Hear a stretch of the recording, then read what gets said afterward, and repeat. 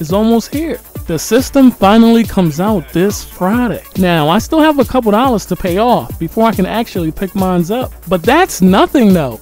I'm just waiting for the system to come out so I can give them the rest of their bread, you know what I mean? Tell them take that, take that. Go Diddy Flow? Ew, not Diddy Flow. Get him. But I also own a PlayStation 3. So I wanted to get rid of it before I got my PlayStation 4. But I don't know what to do. Should I take it to GameStop or should I just sell it on eBay? Now, if you're a gamer, you should already know this.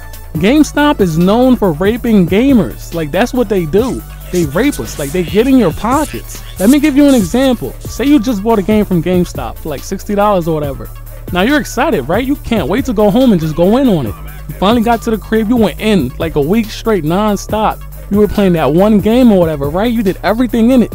Finished it like completely. You're like, all right, let me bring this game back and see how much I can get for it. You only had it for like a week, so you're thinking like, okay, I'm probably gonna get like half, right? Well, maybe not half, but at least like $20 to $15, right? Well, you're probably wrong. They're probably gonna give you like what, $10 for it or like $4? Like they be wildin', yo. Like come on, bruh, $4 though, really?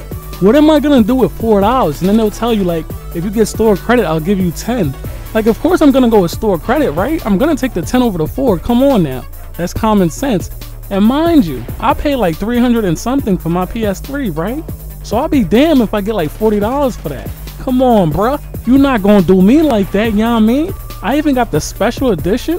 It came with like Drake's Uncharted 3, and you gonna give me $40 for that? Come on, bruh. I ain't trying to hear that.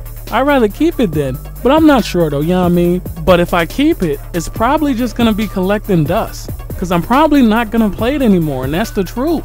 Like come on, once the PS4 comes out, the PlayStation 3 is gonna become obsolete. There's gonna be no use for it. Like you're not gonna need it. Why?